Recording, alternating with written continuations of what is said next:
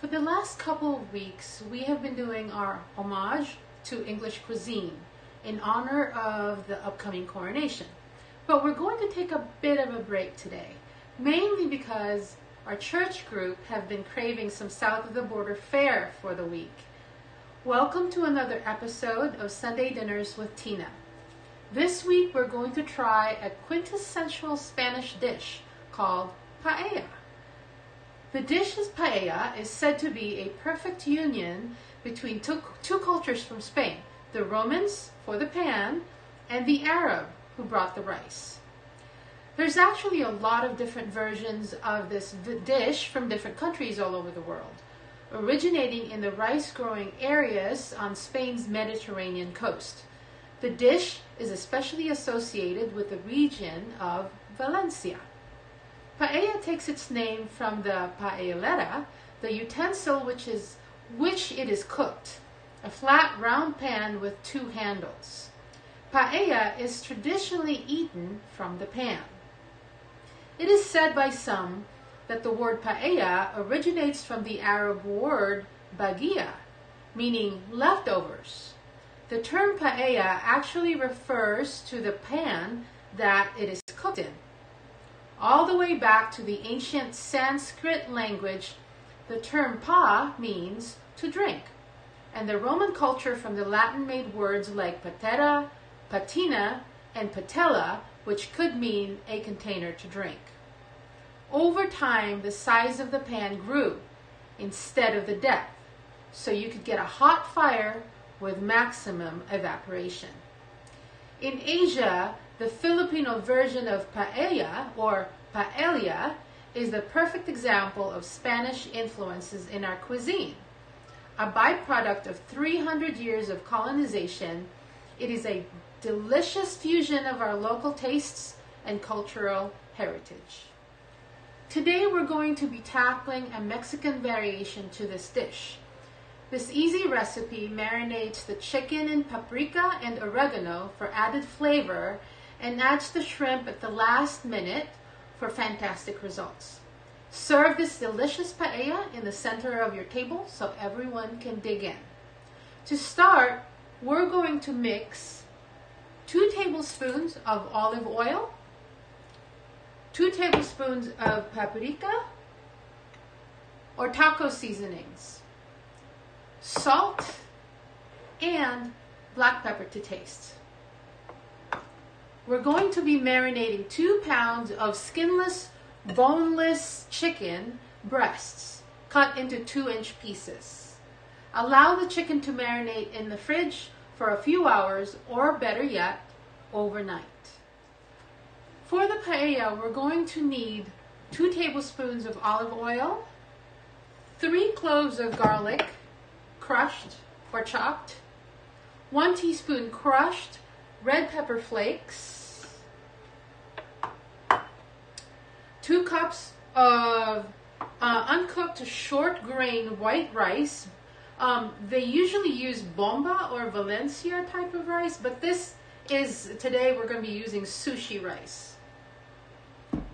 And you're going to need 1 large bay leaf, just 1.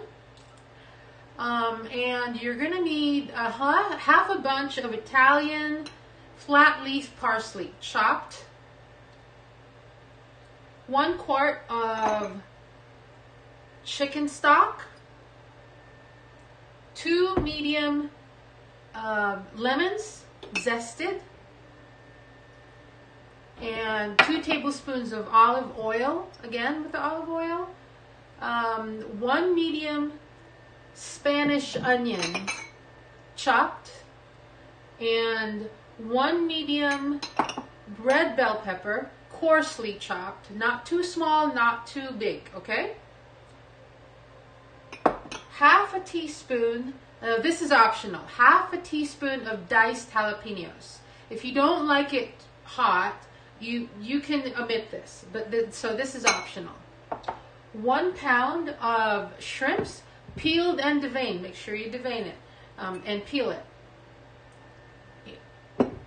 Okay, and 1 pound of chorizo sausage. Now, This is taken out of the casings and crumbled up. Okay? Okay, so what I like about this recipe, this dish, is you only really need one pan to cook everything.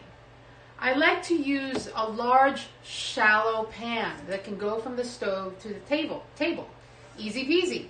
Now, usually in Spain, they use a paella pan with the two handles, but I don't have one of those. So any large, shallow pan will do. Okay, so essentially, we're going to be building layers of flavors so everyone will be able to taste everything in every single bite, from the starchy rice, the spicy chorizos, and the succulent shrimps. If you don't have a pan that's big enough for all your ingredients, you could certainly cook all the parts separately. But if you could, I would suggest using any large, shallow pan. That way, all your flavors will meld beautifully together as you cook. Okay, so let's get our pan ready and begin cooking some flavorful and delicious paella. Okay, so we're going to start with about 2 tablespoons of our EVOO, extra virgin olive oil. I love using this oil because it's very healthy for you. It improves chronic inflammation and possibly plays a role in the death of cancer cells. Okay, into our EVOO, we're going to saute our garlic. Now be careful with your garlic. I love garlic, but not when it's burnt.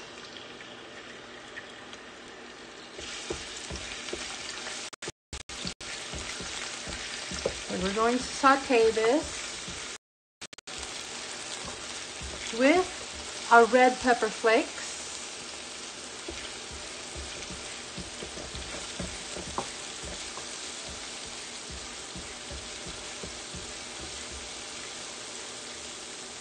And just saute them until they're aromatic. Make sure you don't burn the garlic.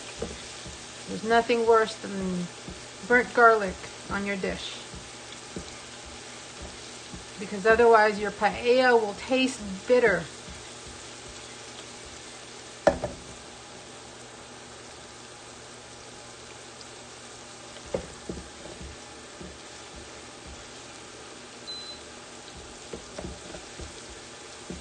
Okay, now to this we're going to add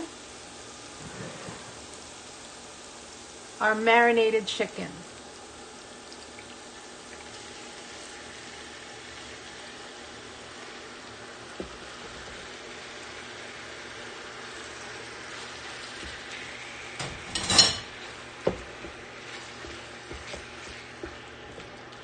Now let it sear a bit.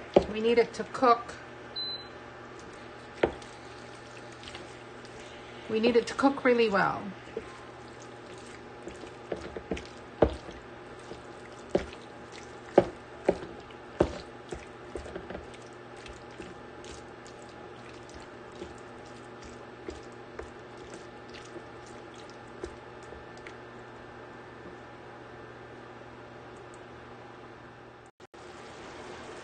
Okay, so now we're going to add our spicy Mexican chorizos.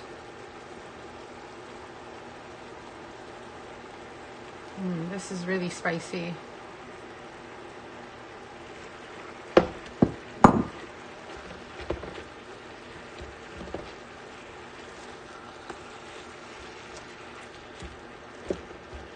Okay, we want to be able to taste all our flavorful spices in every bite of our dish.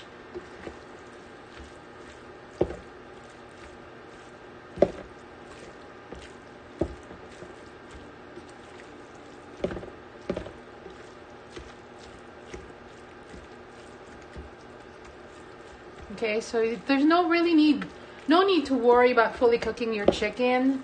This dish will take about 20 minutes to cook, to finish cooking. So by the time we're done, it should finish cooking through as well.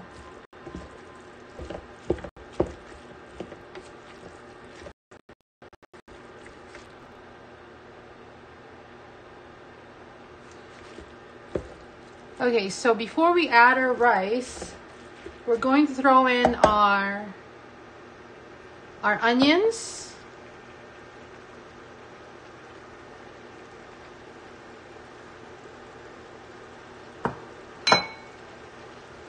our bell peppers, and at this point you could adjust the spiciness, the hotness of this dish. You could add jalapenos if you wanted. And sometimes I even add Tabasco to it.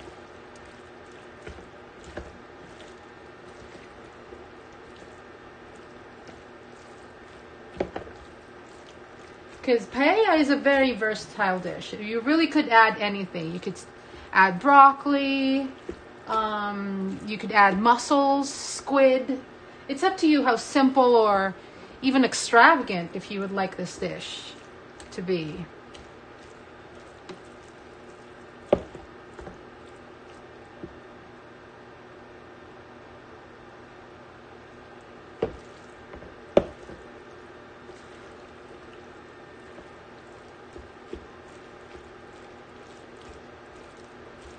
Okay, so once your veggies are done and the onions are nice and translucent, we're ready to move on to our rice.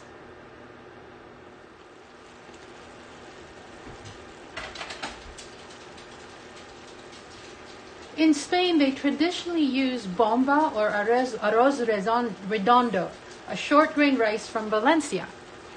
In the Philippines, in Asia, particularly in the Philippines, however, we usually use a sweet, sticky type of rice, or as we call it, malagkit. Today, we're going to be using sushi rice. I think it's the perfect combination of bomba rice and Filipino sticky rice. Now, this is somewhat of a fatty dish. As your veggies are cooking, you'll notice some of your flavorful oil is settling at the bottom of your pan. Now that's good. We need that pan to coat the grains of rice. Okay? So we're going to add our rice in.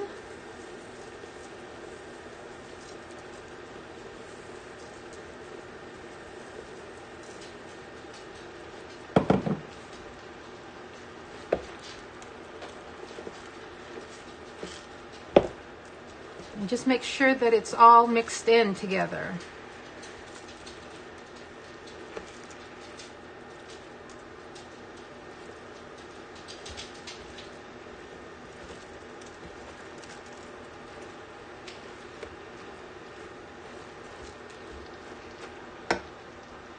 Now, because this Japanese rice is somewhat sticky, you want to make sure that every grain is evenly coated in the fat.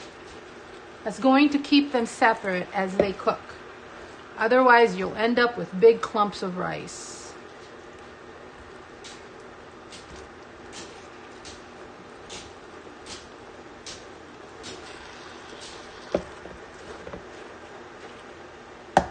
You also want to create that toasty flavor by stirring your rice around. Essentially, you'll be sautéing the rice, like fried rice. You'll see your rice turn from opaque to translucent. So we're going to be doing this for about 2 to 3 minutes.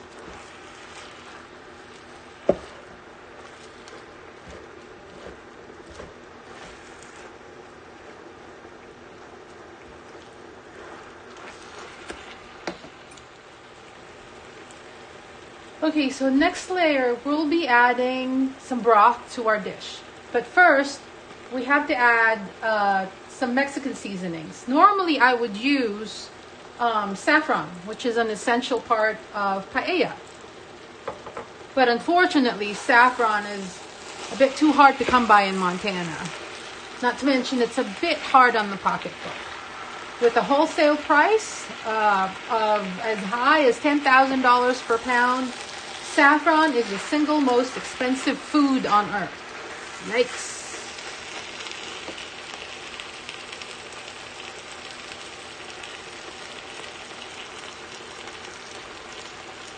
We're also going to be throwing in a large bay leaf here. Now don't forget, after you finish your dish, to take it out. This is just to give you some aromatics and flavor your dish a bit. But after it's done, you need to take it out.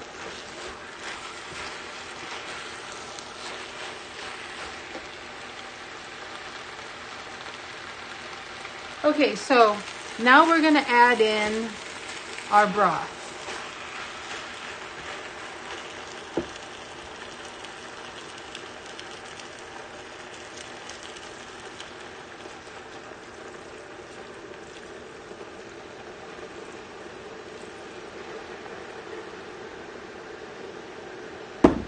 This is our chicken broth.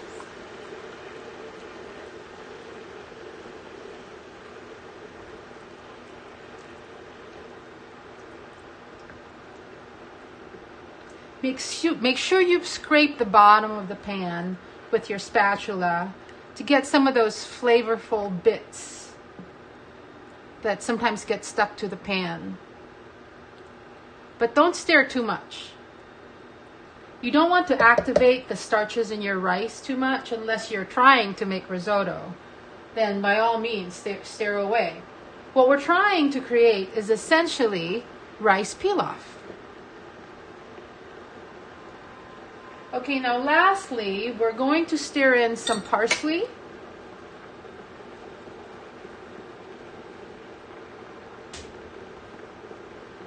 And some lemon zest.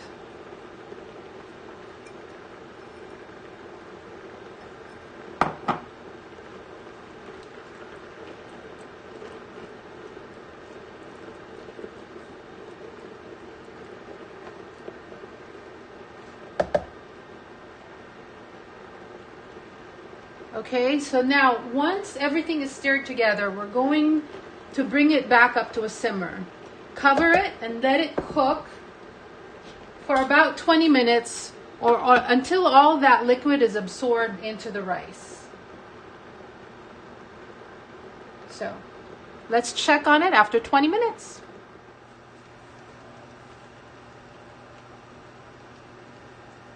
Okay, so once our liquid is about 90% absorbed, we're going to add, actually about 100% absorbed right now. Now we're going to add our shrimp. Personally, I like my shrimps a bit on the underdone side, but just to make sure you don't overcook your shrimps or they will be hard and rubbery.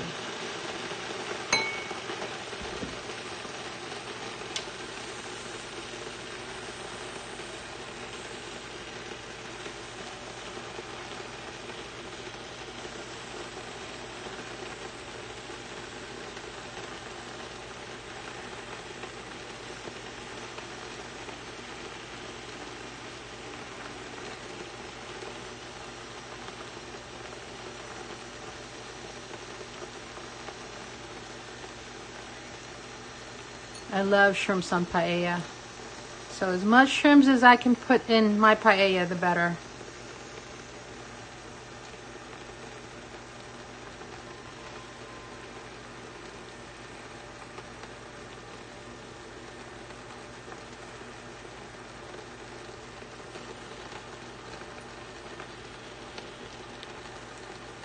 Okay.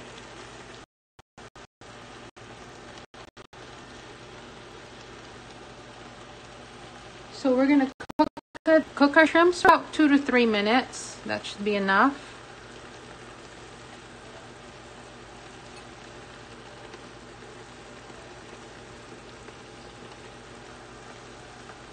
Now before serving, we're going to add some more fresh parsley and a bit of lemon.